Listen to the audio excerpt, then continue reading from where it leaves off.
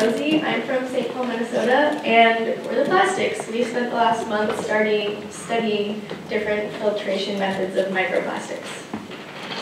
I'm Rileigh, and I'm from Dallas, Texas. I'm Bunny.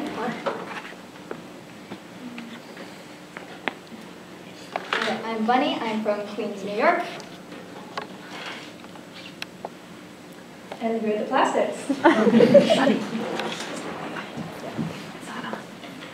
Just share this one. Okay. Alright, so microplastics are small plastic particles in our environment that are generally smaller than 5 millimeters. They're found everywhere. They're in our toothpastes, they're in our face washes, they're in our laundry, and they're made from the breakdown of macroplastics, and unfortunately, they're in our waters. So some of you may be wondering, why do microplastics matter? Well, microplastics are not biodegradable. When in water, they release toxins that don't just go away. These toxins released by microplastics have been compared to metals, polychlorinated biphenyls, and other toxic contaminants.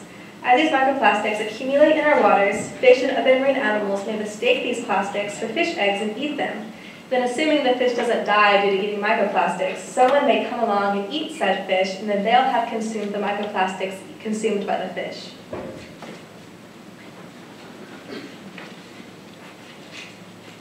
One thing we learned about this semester was salt marsh ecosystem services, one of which being that they can act as sponges, filtering through pollutants. So we asked ourselves, well, can salt marshes filter through microplastics too? Before doing this project, we attempted to do some research as to how salt marshes deal with microplastics. To our surprise, we found nothing. There was absolutely no information about this topic, but that only made the research more exciting.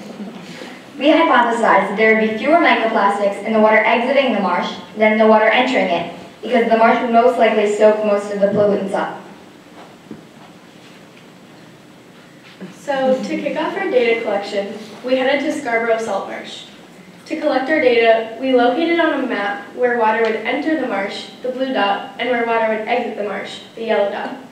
We used a jar to take a water sample at the entrance and at the exit. Also at the location where we took the exit sample, we took a sample of the mud. So next we went to the Wells Salt Marsh to take our next 3 samples, and we repeated the same process as before. The blue dot is where our entrance sample was taken, and the yellow dot is where our exit sample was taken. We analyzed our data by counting the number of microplastics per milliliter. Our samples from the Scarborough Salt Marsh gave us some interesting information. We found that there are 0.038 microplastics per milliliter in our entrance sample, 0.044 microplastics per milliliter in our exit sample, and a shocking amount of microplastics in our mud sample, 0.34 per milliliter. We calculated that at the entrance of the Wells Marsh, there are about 0.026 microplastics per milliliter. At the exit, there are about 0.013 microplastics per milliliter, and about 0.078 microplastics per milliliter of mud. The data from both marshes support our hypothesis, because there was a collectively smaller number of microplastics in the exit samples than in the entrance samples. Additionally, the highest microplastic abundance was found in the mud samples, which supports the thought that the marshes are absorbing many of the microplastics. So what does all this data mean? The marsh is reducing the amount of microplastics that enter our waterways, which is great.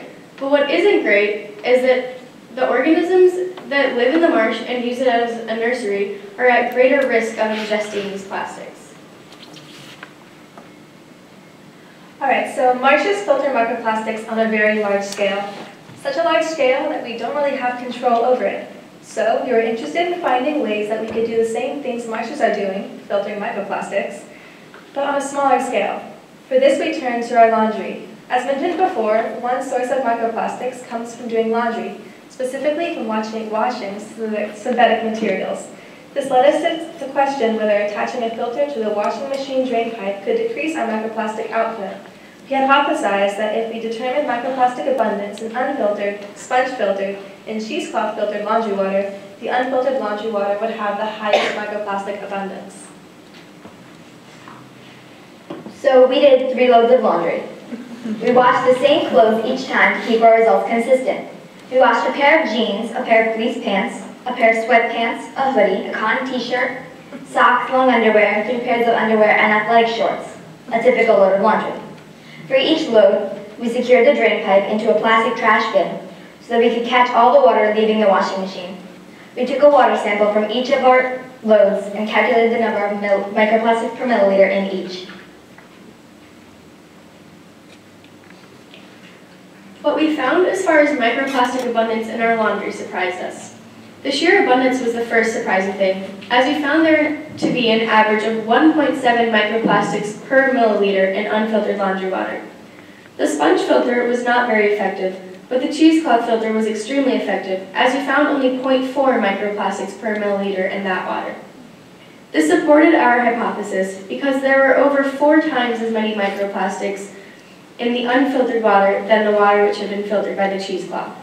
It makes sense that the cheesecloth worked better as a filter than the sponge because it was made of a finer material. So our results prompted us to ask even more questions. Should filters be widely used? What other materials would work even better than cheesecloth at filtering microplastics? Filters should, in theory, be widely used. In practice, it brings to question how one would dispose of microplastics once the filter has been filled.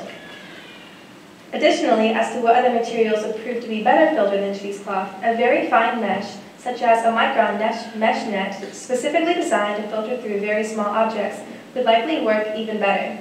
So this picture is of Rosy and Bunny holding up the unraveled cheesecloth, and you can tell by all the gunk and the black stuff, that's the debris from our laundry, and so you can tell it actually worked. Now that you know more about microplastics, I'm sure you're wondering how you can decrease your microplastic pollution. First and foremost, limit your overall plastic consumption.